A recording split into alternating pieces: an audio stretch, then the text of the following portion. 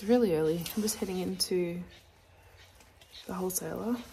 I was just in the shed having a check of what came home last night. I'm going to try to figure this out, what I need to buy.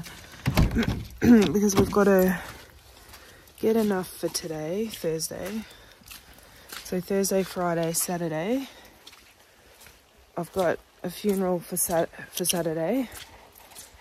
And orders for Tuesday.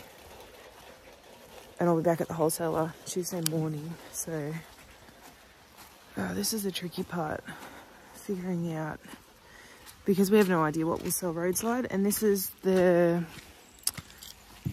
where did I put my keys? In my pocket. Okay, that makes sense. This is the first weekend of school holidays. In school holidays, the sales are usually lower. It smells like poo in this car. Something's not right. This is what happens when a bucket gets spilt and nobody tells me, and it gets in the carpets. That's what it smells like. Yep, that was a bucket.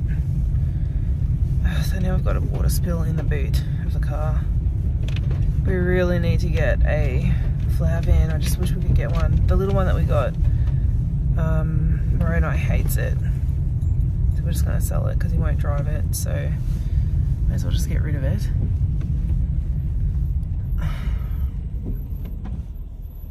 Oh, I hate using the family car for the flowers. I really hate it. But right now, especially with sales, we're not sure what's happening. We can't exactly go and buy a car, so that sucks.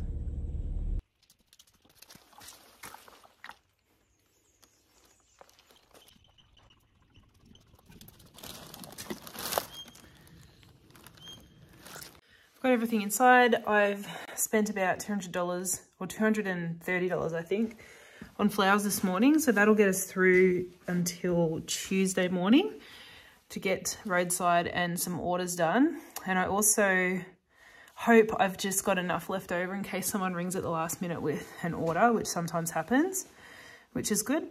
I'll show you what I picked up. I've got 3 bunches of chamomile and it smells amazing. I've got 3 different types of chrysanthemum. I've got 2 pink chrysanthemum disc buds. I just bought the same colours. They were the ones that sort of look the freshest. Remember, I've told you when you go to the wholesaler, you want to hang it upside down and give it a little shake, make sure none of those heads have snapped off. And you want to check the, oh sorry, you want to check that the stems don't look too old or that the leaves don't look too old. Chrissy's are pretty good. You just want to, sometimes, especially these ones, if they're all really open, they might be a bit old. Otherwise, Chrissy's will last weeks. Chamomile lasts a long time, but you don't want to leave it in that plastic. It'll sweat a little bit and it can make the leaves mushy. So you want to get it out. You can't really tell now. I'll show you anyway. You want to have it all just getting air around it. Same with the disc buds. I take the papers off and let them air. I let most things air. The only things I'll kind of leave in the paper because they're a bit delicate, I mean in the cellophane because they're a bit delicate, is gerbras. I think that's the only thing I leave. So what else have I got? Get back to this. I got some Lisianthus. It was really pretty. I got 4 bundles of tryptamine because I love it. It's the prettiest thing. I got 3 different types, oh, not 3 different types, 3 stock, and it smells amazing. I got another little bunch of ornamental kale. I liked it because it's wider, it's going to show up better, but they're very small. Like, look, I would have paid the same price, like that would have been about 20 bucks for those. Then I got another pink gerber because I'm using that for the funeral order. What I'll do is I'll film myself just prepping all these flowers, and what I do, I just prep them, put them in buckets over here, and then I've got to make some more bouquets to go roadside tonight. I won't do the funeral order until tomorrow, and then I've got to clean this whole space up. Hi everyone, thought I'd just voice over this because the whole process of prepping the flowers took 45 minutes, so I'm just going to speed a heap up. So we've got the chamomile and I trim the ends off just so it can suck up the water, and I just take off those lower leaves. I pull more leaves off later on. I kind of separate branches and use it in bouquets. With the disc buds, I just take them out of the plastic and take the paper wrap off them. I have found they can rot a little bit if you leave that paper on there, so this just lets them breathe. I've got Lysianthus. I just slowed this down because it was just so fast if I left it. So as with everything, take the rubber bands off so it's really easy to pull them out of buckets. I trim the ends of everything. With Lysianthus, I didn't take any leaves off. They're really quick and easy to take leaves off as you're making a bouquet. And I've left them in that plastic, it just protects them a little bit. Kale's an easy one. Trim the ends, pop them in a bucket. I do pull some leaves off the kale as I'm making a bouquet. Keep the area clean. That's how I don't end up with a disastrous mess. So I'm working on Chrissy's now. They're really easy to strip their stems, trim the ends off, take them out of their plastic. I don't know what I was showing you there, but... And then as I'm doing them, I pop them in the bucket. This bunch, the white one, had heaps of, wrecked heads, so I had to snip them out as well. So I'm just kind of making each stem look as good as it possibly can before I pop it in the bucket of water to store it. I'm going to work on gerbras, another really easy one to prep before you make your bouquets. Just take the elastic off, trim the ends, and then I will put it straight in the bucket just like this. And you'll see me do that with the ones, I don't know how long ago these were. I think they were just like probably, I don't know, a couple of days ago I bought those, but I will re-trim those stems before I put them in the fresh water, just to always allow the flowers to keep uptaking water. These two, their heads went floppy, so I'm going to snip them off and keep it. I had plans to do a flat lay picture, but I never ended up doing it. But anyway, I just couldn't throw them out, so I kept it. I'm always dumping water out the door. The stock, I just take off the leaves to about halfway and trim the ends off. These ones I've just ripped straight out of the ground to get the extra length. So I just kind of tidy that up and pop them in the bucket. I'll take extra leaves off when I'm making a bouquet if I need to. Now this is the one that just takes so long, Thryptomene. It's just like a bush, it grows like a bush, and they sell it by weight, not by stems, so it is a mess. And of this video, so it took me 45 minutes to prep all these flowers. It was a whole 20 minutes just to do the Thryptomene.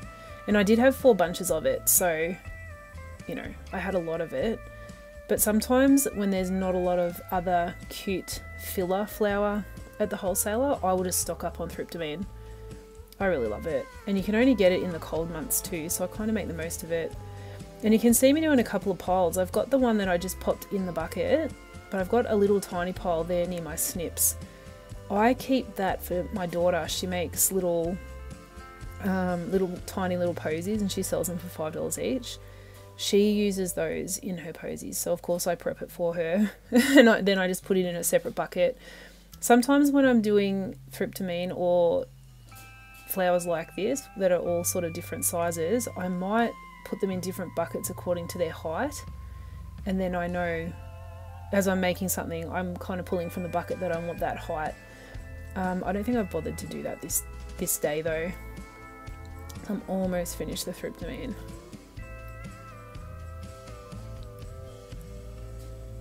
Tipping more water out. Now we need to do a cleanup, and this is those little short ones that I keep for my daughter. I'm just picking them up so all the stems are at the same length, so I know they're going to end up in the water. I leave that last bunch of Thryptomene because I'm going to use that to make bouquets, and there's no point in me putting it in the bucket. It's hard to pull out of the bucket. So now I'm going to make some bunches with the what's it called again? Lysianthus. Sometimes the heads are a bit squashed, so I just kind of press them between my finger to just plump them up again. I'm talking to Moroni here, trying to figure out what went on with something out in the flower field. So I'm just kind of pulling out what I need to make the bouquet, calculate it in my head. If you want to watch bouquet making in more detail, I've got other videos on my channel for that, and you can go over there and I explain things. I've also got shorts on my Instagram. I might pop some up on YouTube too, I'm not sure. I've got one up. So just making another bunch. I think I've got a ornamental kale, chrissy, tryptamine, and a piece of stock in that one. Oh no, oh, and some chamomile. And it smelled amazing. I love chamomile. We're going to grow so much of it this season. So I'm going to do a disbud one now. See how that was really fast, but with the chamomile, I pull side branches off and I use it in different parts of the bouquet. I just don't like how it all sticks together in a tight little bundle if I use the one big stem. Don't forget, always put your marketing material on your bouquets. Okay, here we go again. So this is just how I work. I will just continue to make bouquets, and I know some florists will just lay all the flowers out on their bench and make up the bouquets and then put whatever's left over in the water. There's a million different ways to skin a cat, so you just do, well, I probably shouldn't say that. It's probably not good for the vegetarians, and anyway, I don't mean we're skinning cats, but that's just a saying that we say in Australia. There is a lot of ways to do things, and that doesn't mean that one way is better than the other. You just need to figure it out for yourself, what works best. Doing a native bouquet now, it's got some Banksia, and they have a tendency to grow very crooked, so you just got to work with it, and it is a bit of a kind of textural element when they go sideways like that. And wrap that one in paper. I'd really like to get away from the plastic wrap.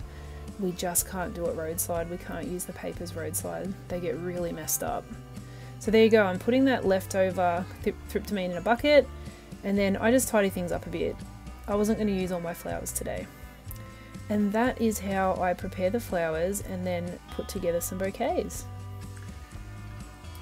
So this is what I've got left to do the funeral, and I've got to get more foliage, but we'll do the funeral and the do Friday and Saturday. This is what we've got to take out tonight. The ones that aren't in the buckets, I just haven't got water in the buckets, so I've got them like that so I remember and don't send them out without water. Hi everyone. I'm sorry that just ended so abruptly. I don't know what happened to the footage. Normally I can fix it and make it still work if I've lost a clip, but I just couldn't with that one. It just kind of ended and there was nothing else to remotely related to work with. So here we are. Yeah, so you saw at the start of the video, you know, things are a bit depressing at the moment. It is a bit tough. And I want to be honest with you, I don't want to film this and make it look like flower farming is all glorified. I'm sitting on a walking track and I'm conscious that if people come along they're going to see me talking to a camera. I'm not that experienced with this yet. So as I was saying, I want to be honest about how things are going, but also at the same time reserve some privacy for us as well. So it's not all, like in Australia, it's not all beer and Skittles, flower farming. Like there's so many hard things about it, and there is ups and downs. And at the moment, I think just with this, all the uncertainty with the economic climate, it is just really tough. And we kind of feel like we need to scramble a little bit and, like, what's the word? Not rejig, pivot our business a little bit to make this work for now. But in the meantime, we're going to lose a few weeks' wage. Don't throw that rock on me. No. No, no, no. Give that to Mummy. If you throw that at me, I'll take you home.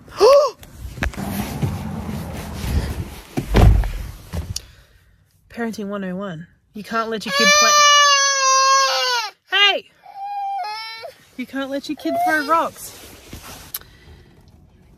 So as I was saying, we have to pivot the business and make it work another way. Roadside isn't working at the moment.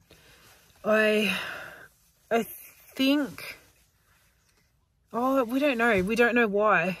And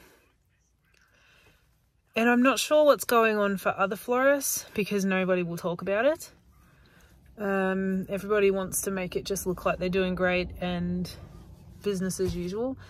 The thing that they probably have that's really helping them is bookings for things like funerals and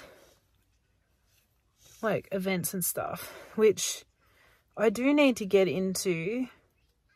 I think I've just been so flat out and we've been in this whirlwind of setting up a business that it was just another thing that I just couldn't sort of cope with at that point, but I need to. So I will work on that a little bit more. Yeah, so we hope we can get through this. Obviously I'll keep doing this channel. But yeah, I don't know what's going to happen. We have no intentions of quitting. Like, it's not like we're going to stop flower farming. We're going to keep doing it. But yeah, I don't know what's going to happen with business. Things are just really crappy at the moment. For business, really bad. And we know it's not just us. We have other friends in business that have said the same. Even one of the guys that sells Roadside near us, he sells a different product. And his has just gone cold as well. Like, so we're all trying not to panic, but at the same time, this is our livelihood. What are we going to do? So anyway, that's where we're at. That's why the opening scene of today's video was like a bit of depression because it is actually really rough. So anyway, you know, you can come here and get the real story of what's going on. Anyway, see you next week. Bye.